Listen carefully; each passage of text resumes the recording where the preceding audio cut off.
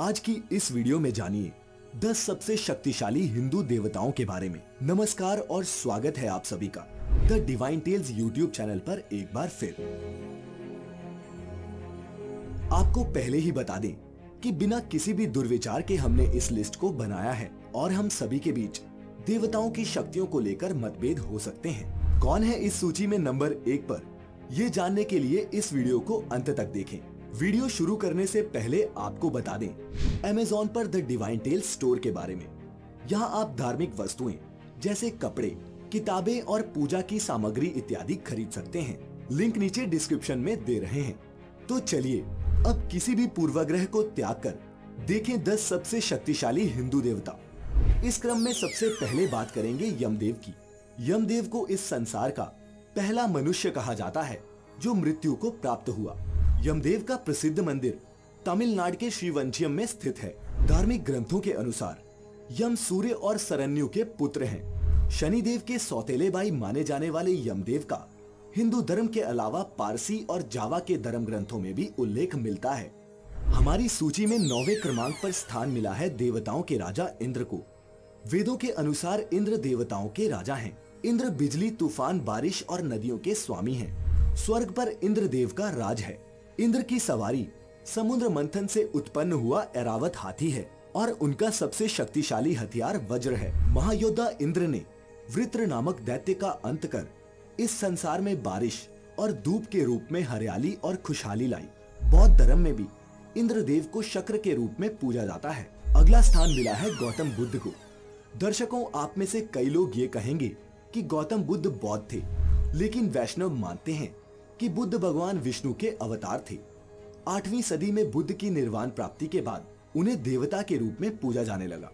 सिद्धार्थ से बुद्ध तक का सफर कम चमत्कारी नहीं था, लेकिन महात्मा बुद्ध का सबसे बड़ा हथियार अहिंसा थी और इसीलिए हमारी सूची उनके बिना अधूरी रह जाती। अब हम स्क्रीन पर देख सकते हैं ब्रह्मदेव को। भगवान ब्रह्मा इस ब्रह्मांड के रचयिता हैं। उनके 4 मुख 4 अलग अलग दिशाओं में देखते हैं। ब्रह्म को स्वयंभू यानी खुद से जना हुआ मानते हैं। वाणी के स्वामी, चारों वेदों के रचयिता ब्रह्मा जी त्रिमूर्ति में से एक हैं। कुछ पुराणों में ये भी उल्लेख मिलता है कि ब्रह्मा जी की उत्पत्ति भगवान विष्णु के नाभि कमल से हुई थी। हमारी सूची में अगले देवता है भगवान गणेश। गणपति और विनायक के नाम से भी प्रसिद्ध भगवान गणेश के भारत, नेपाल और श्रीलंका में करोड़ों भक्त हैं। हिंदू ही नहीं, जैन और बौद्ध धर्म में भी भगवान गणेश को मान्यता दी गई है।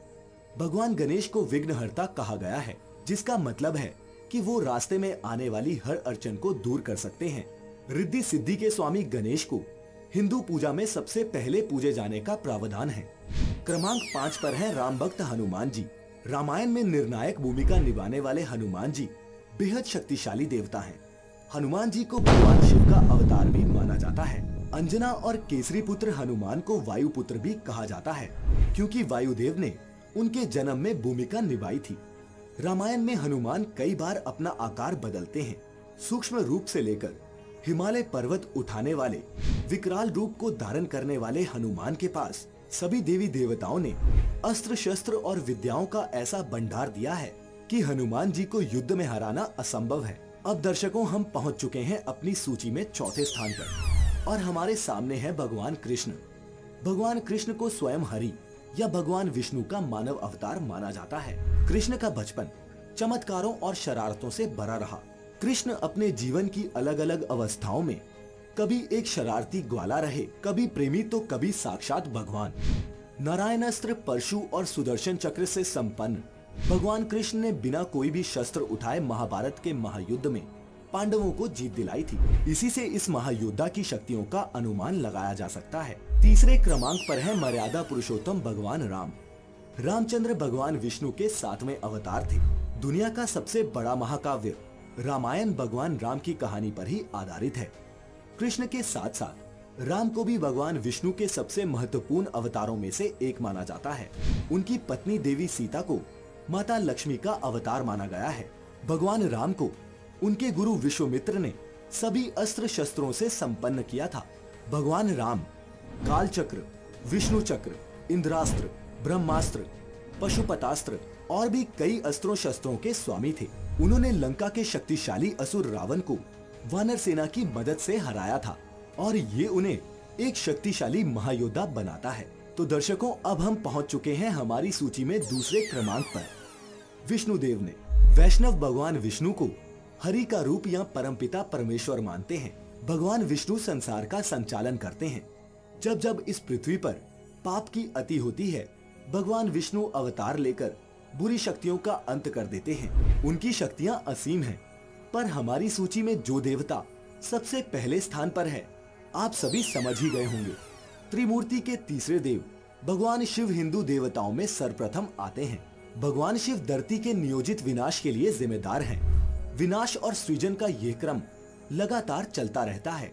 हिंदू ग्रंथों में भगवान शिव को निराकार, असीमित ब्रह्म आत्मा माना गया है, जिससे पूरी सृष्टि का सृजन हुआ है। आदि योगी भगवान शिव ध्यान और कला के स्वामी हैं। अस्त्र शस्त्र वरदान में देने वाले भगवान शिव समस्त ज्ञान के स्वामी हैं और इसीलिए भगवान शिव ही हिंदू धर्म के सबसे शक्तिशाली देवता हैं। प्रिय दर्शकों, आज की इस वीडियो में इतना ही, लेकिन ध्यान दें, हमारा उद्देश्य किसी को ठेस पहुंचाना हरगिज नहीं है। द डिवाइन टेल्स पर आध्यात्मिक और ज्ञानवर्धक वीडियोस का ये सिलसिला यूं ही चलता रहेगा। फिलहाल आज की इस वीडियो में इतना ही।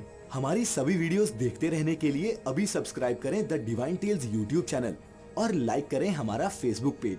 अब हमें इजाजत दीजिए। आपका बहुत बहुत शुक्रिया।